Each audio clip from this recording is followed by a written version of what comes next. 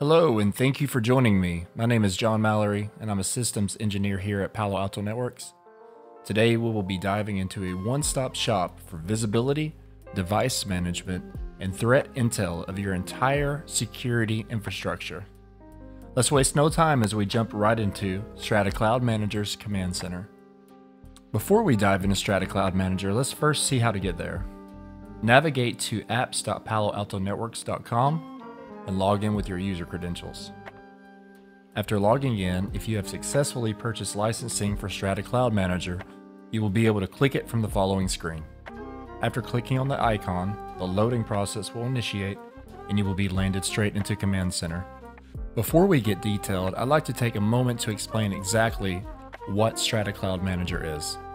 The problem we have seen as a company is that organizations struggle to manage network security due to increasing complexity caused by the use of numerous tools, sensors, and management interfaces over time. What we are doing with Command Center is unifying the entire network security landscape through the Strata platform to gain unprecedented visibility. With this, we can clearly see and understand assets and threats across an organization's entire security estate, while at the same time being able to gather actionable threat intelligence so that exceptional security and network performance optimization can be achieved. As you've probably already guessed by now, this is all done in real time using rich telemetry data from our Strata platform. One of my favorite integrations in Strata Cloud Manager is how everything is powered by AI in real time using custom-built machine learning algorithms, preventing threats from data gathered from over 85,000 Palo Alto Networks customers. Now, as you can see from the summary dashboard, we currently have real-time data collection across the entire next-generation firewall and secure access service edge deployments with contextual insights for all apps, all users, and all devices. From the left-hand side, you'll notice a list of IoT devices within your network and the bandwidth they're using, including the number of users that are currently connected and how much traffic they're using. You're also able to see data and traffic transfer of other devices outside of these two categories, and by clicking into it, you can get a further breakdown of internal and external hosts. One thing I think that we've done really well with Strata Cloud Manager is that pretty much everything that you see is either clickable or takes you to a relevant section describing more in detail or has a subcategory that can be dropped down even further. In the middle of the summary screen, you're able to see the traffic that is currently flowing through the next generation firewalls and the Prisma access locations that are currently deployed. On the far right is where the traffic is ultimately ending up, whether it's going to generalized internet applications, sanctioned and unsanctioned SaaS applications, or private applications. By clicking into one of these categories, you're able to see more information. From the top down, you're able to see which applications are using the most bandwidth, in this case web browsing, and by hovering over it, you can see how many hosts are using this application as well as how much data is being transferred in this application to and from your client and server. Also take notice at the top of the screen where you're able to select a specific time range of the data that is relevant to you and that you want to see. Before moving on from this screen, also notice that you can see the total number of threats that are blocked and alerted upon in the bottom left. If an organization currently has a license for ADEM, Autonomous Digital Experience Management, you'll be able to see user performance in the user experience section in the bottom center. Our ADEM is able to calculate device health, such as laptop Wi-Fi statuses, as well as local network connection issues. Our ADEM is also able to determine the health of a node going through Prisma Access and the health of the actual application and its availability on the web. Now, clicking over to the threat summary page, we can see the total threats that are affecting our network in the agreed upon time frame. A similar breakdown occurs where we see the end users on the left and which applications they were going to on the right. Notice, however, the difference in the center. In this case, what we're seeing is cloud deliver security services from Palo Alto, in which security service was able to identify the threat. Again, all of this is able to be clicked on and can take you into a greater detailed page. The last call out that I want to make you aware of here is the introduction of our Precision AI Copilot. By clicking on the Copilot icon in the top left corner, we open the possibility of having an intelligent chat with our friendly support client. It should be noted that our Copilot is built from the ground up, as are all of our Palo Alto product offerings. Copilot is able to answer questions, providing helpful contextual clues and recommendations. Copilot learns from every single interaction with a user and is getting better and smarter every day. Ultimately, the goal of our Copilot and Precision AI is to be able to autonomously build out policy, protecting your network and security infrastructure by working with you, the end user, and learning specifically about how to best construct your security posture. Let's ask our friendly Copilot how many C2 attacks we're seeing this week. After a moment, we can see the response.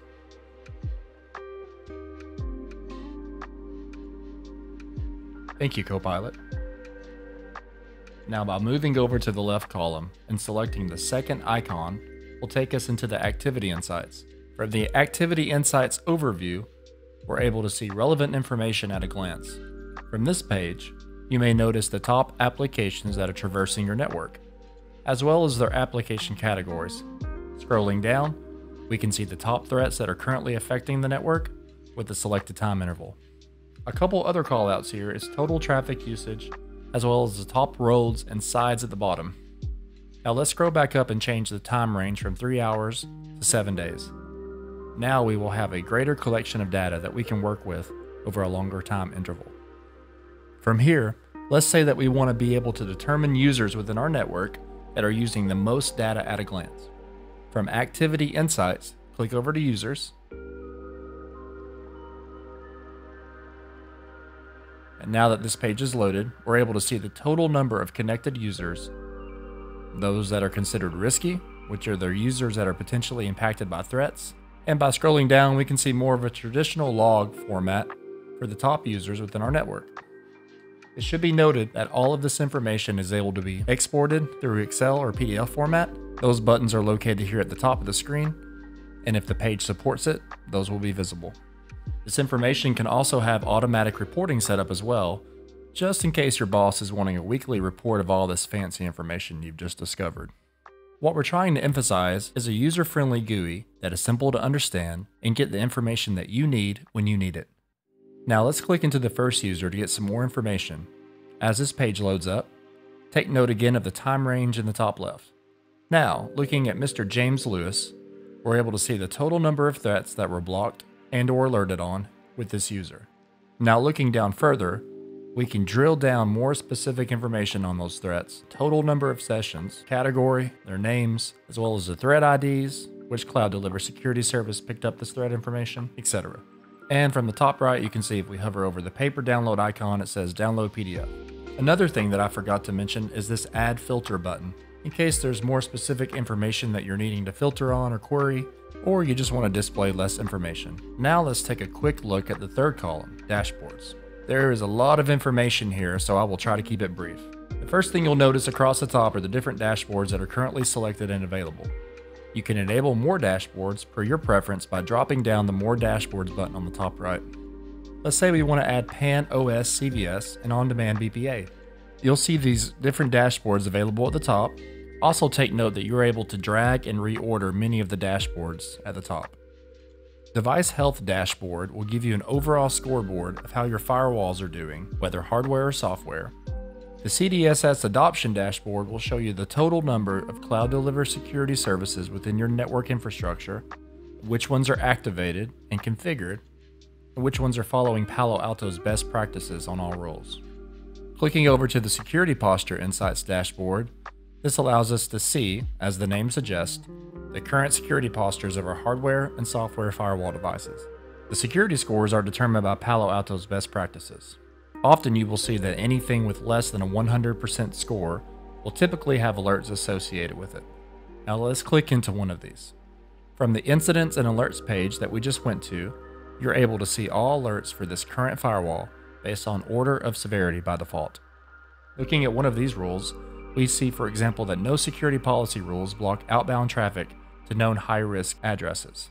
Strata Cloud Manager has given this alert a priority of 2, meaning that it is of significant concern and should be addressed in a timely manner.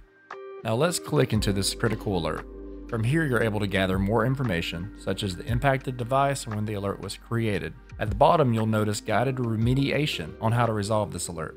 This is a feature that we're very proud of, as it cuts down on the time it takes an administrator to look up how to resolve a priority security issue within their network infrastructure. Also notice the hyperlinked related help articles on the right-hand side. If related help articles are applicable to the current alert, the link will take you to those related articles from Palo Alto Network's live community forums. From the left-hand column again, let's go back to Incidents and Alerts and click on Log Viewer. If you are familiar with our Firewall and/or Panorama product, you will notice that this view is similar to the Monitor tab on those UIs. This page also has columns that can be arranged to your liking, as well as the opportunity to export to view later or save for records.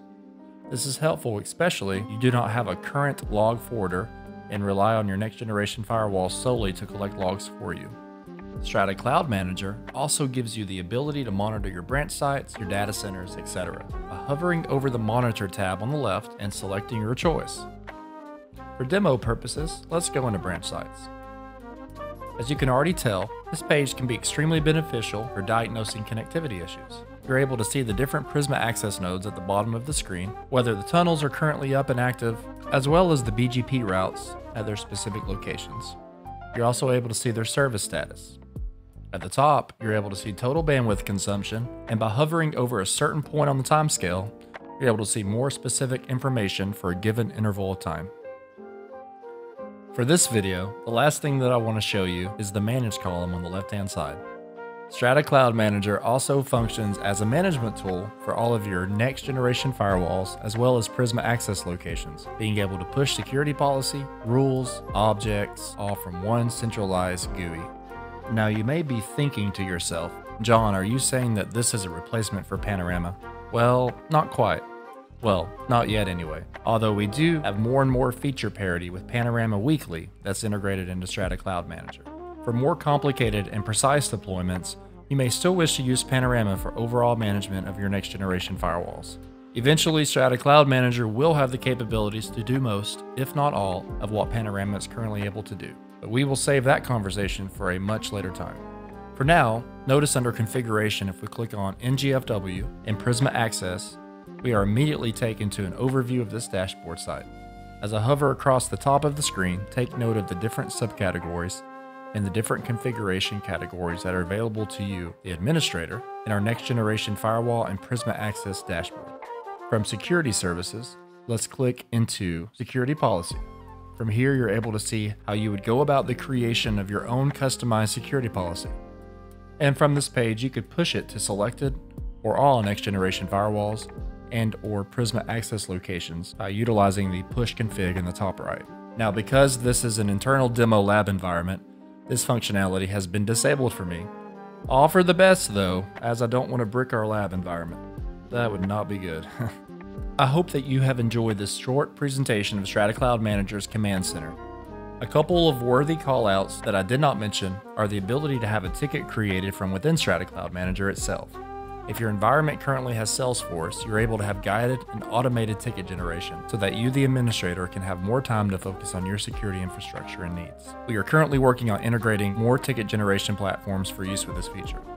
Another call out is that Strata Cloud Manager has the ability to tell you up to 7 days if a device in your current Strata security infrastructure is going to be negatively impacted or not. A scenario that is common to consider is the addition of more bandwidth flow within your network.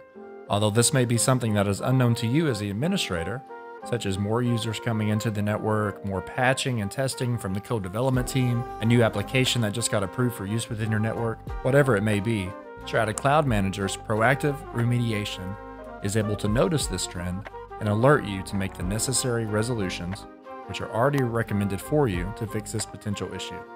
Thanks again for joining me, John Mallory, with Palo Alto Networks, as we briefly viewed Palo Alto Networks Strata Cloud Manager platform. If you want to know more about this product or have further questions, please refer to the documentation or the description below, or check out my YouTube channel for more Palo Alto how-tos.